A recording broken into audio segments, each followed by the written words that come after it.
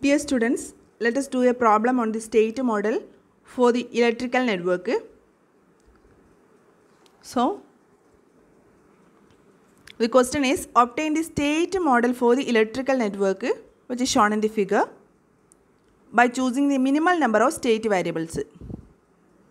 So, this is a circuit diagram consisting of L1, L2, Z, R1 and R2. So, electrical network contains R, L and C. So, here the input is C of t and we have to choose the state variable method to solve this, to get the state model, okay. So, first of all, we know that what is the state model? State model means it consisting of state equation and also the output equation. So, what is state equation? State equation x dot of t is equal to a into x of t plus b into u of t. Similarly, output equation y of t equal to c into x of t plus d into u of t. That is your equation. You need state equation as well as output equations, okay.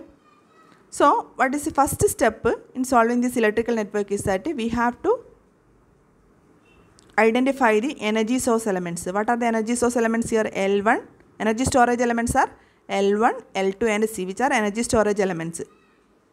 So, first of all, we have to choose the state variables first.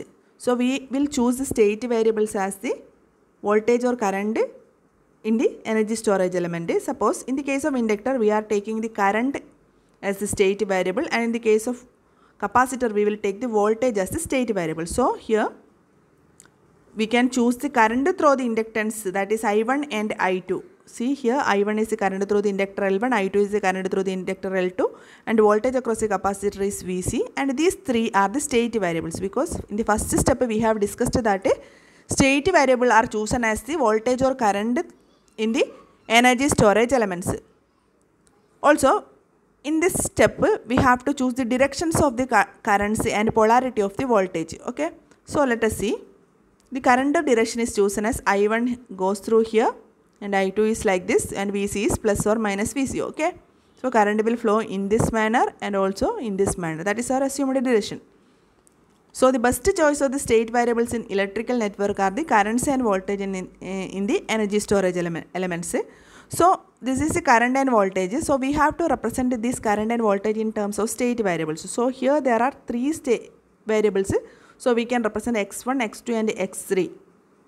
So, these are the three state variables, and x1 corresponding to I1 and x2 corresponding to I2, x3 corresponding to Vc. So, the current through the L1 is x1, current through the L2 is x2 and the voltage across the capacitor Vc, that is equal to x3. So, let us do the start solving the problem, that is we want to represent the state model. So, first of all we can use KVL or KCL. Let us mark the node here as A, and we can apply the Kirchhoff's current law, that is all the incoming current will, sum of the incoming current will be equal to sum of the outgoing current, that is the KCL rule. So, when we are going to this node, you can see all currents are outgoing currents, right? Here the current through the capacitor will be downwards. So, these all currents are outgoing currents. So, we have to write this current I1 plus this current I2 plus the current through this capacitor will be equal to 0, because there is no incoming current. So, we can write I1 plus I2 plus what is the current through the capacitor? Current through the capacitor is equal to C into dVc by dt equal to 0. So, this is our KCL equation, and in the second step we have to substitute for this physical variables by state variable. What is I1? I1 is x1. What is I2? I2 is x2. What is Vc? Vc is x3. So, instead of this quantity we will get x1 plus x2 plus c into dx3 by dt equal to 0, okay. So, our equation will become x1 plus x2 plus c into dVc by dt is dx3 by dt. What is derivative of x3? We can represent it by x3 dot. So, x3 dot will be equal to 0. So, we can first write the differential equation, that is, what is the differential term here? That is x3 dot is the differential term. So, C x3 dot equal to minus x1 plus minus x2. So, x3 dot will be equal to 1 by minus 1 by C x1 minus 1 by C x2. So, that is the first differential equation, okay. Also, we have two sections of this network. See, this is one loop and this is another loop. Okay. So we can use Kirchhoff's voltage law in the closed path, which is shown in this figure. Okay. See, this is a closed path. That is first section, first loop. And here, let us see, the current is here. Here the current is marked as coming out of this A. So the current is marked like this. So we are assuming current is flowing in this manner. So here is plus minus, here will be plus minus, and here also we have marked it as plus minus in the previous case. Okay. So when we are applying Kirchhoff's voltage law to this closed path, we will get it. What is Kirchhoff's voltage law? The algebraic sum of voltages around a closed path will be equal to 0.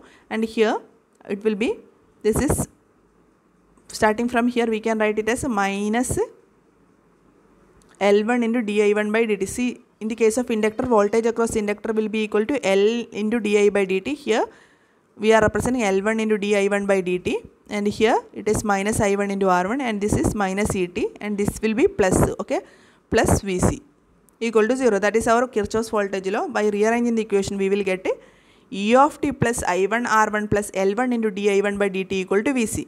And we can also substitute our state variable representation. E of t is E of t itself. That is, here we will represent it as a U of t. We know that in the case of control system, the input is represented by U of t, right? Here we are taking it as E of t, and instead of I1 we can represent x1, that is x1 into R1. Instead of di1 by dt we can represent x1 dot. So L1 into x1 dot will be equal to, next Vc is x3. So this is another equation. So we know that U of t equal to E of t, so we can represent it as U plus x1 into R1 plus L1 into x1 dot equal to x3. And here differential equation is obtained by isolating this term. So L1 into x1 dot equal to x3 minus x1 into R1 minus U.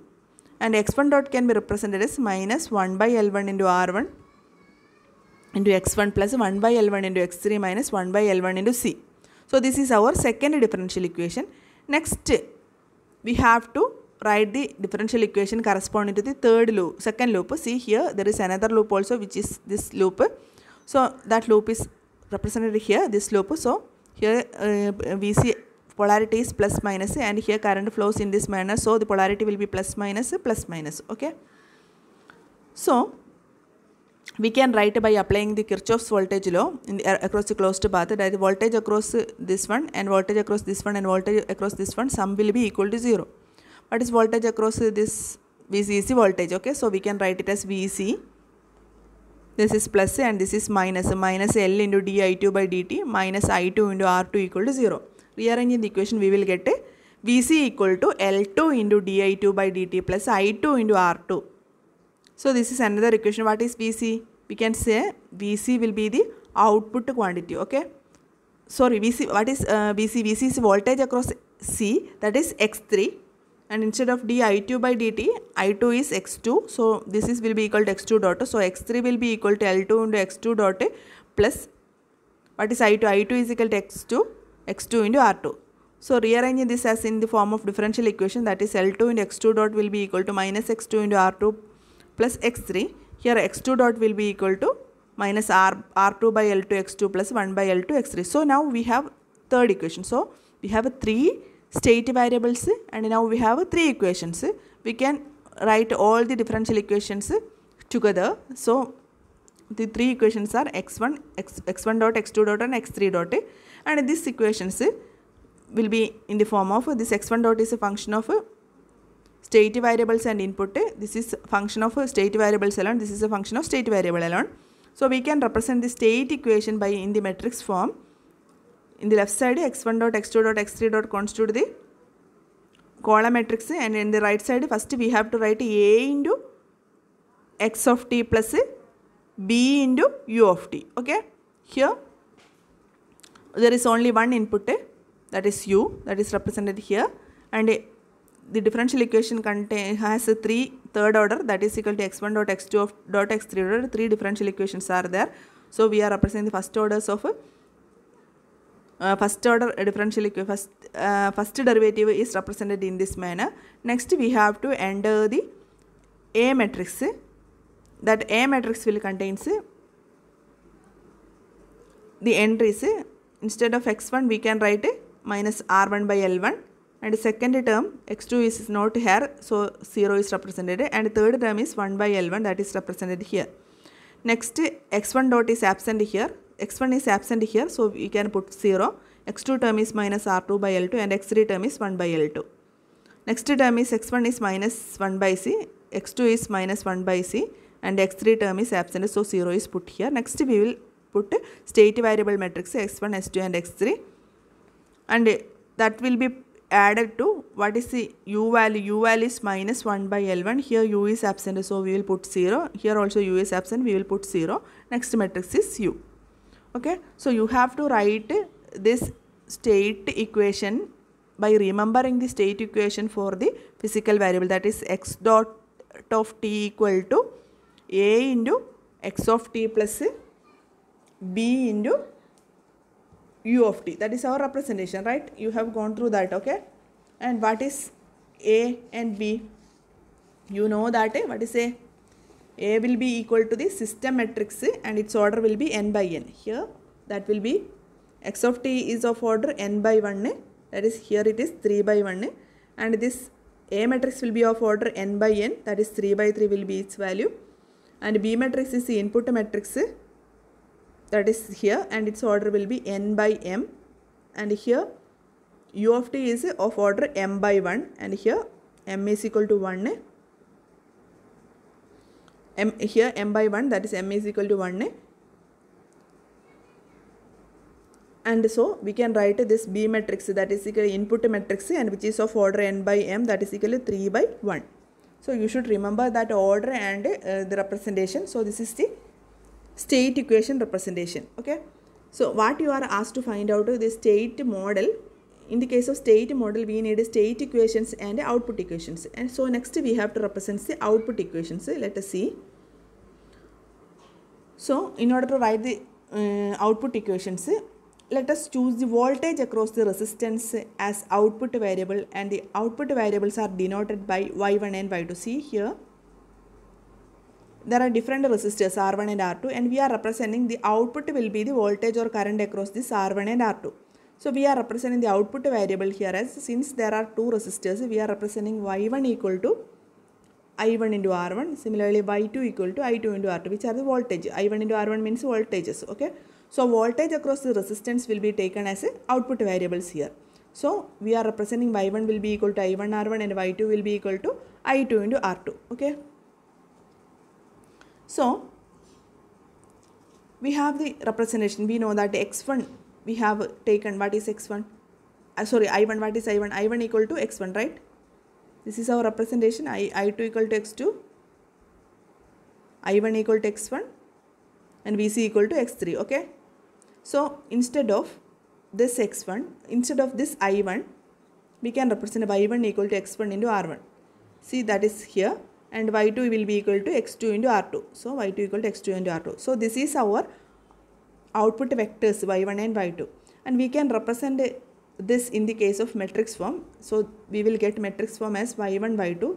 See, in the case of matrix form, output equation will be y will be equal to, y of t will be equal to c into x of t plus d into u of t. Here you can see that the output does not depends upon the input quantity, it only depends upon the state variable x. Okay, so we can represent y1 y2 will be equal to, what is x1 term in the y1 term, that is R1, and x2 term is absent here, so we will put a 0 here. And next y2 term is x2 into R2. Here x1 term is absent, so we will put 0 here, and x2 term is R2. And next term is, this is C, and next term is state variable, that is x1 and x2. Here the order of this matrix is determined from the order of the C matrix will be dependent upon the order of the output vector. Here output vector is of order 2 by 1, right? So this will be, what is its value? This is equal to 2 by, see, this y will be of a p by 1 order. We know that p by 1 order, that is p is equal to here 2, and this C matrix will be of order p by n, and so we will get 2 by 2. Okay, here. Okay, next, here there is no input terms, that is input terms in the case of y1 and y2. So we are not representing plus, either there will be plus d into u of t term, but here in the equation there is no input, so we are not representing that. Okay, so this is the output equation. So we can write together the state model. We can add a sentence, that is the state model will be equal to this state equation. You can represent this, and the output equation is this one. So this is the way we are getting the state model for the electrical network. So go through the problem once again and you will get the idea. Thank you.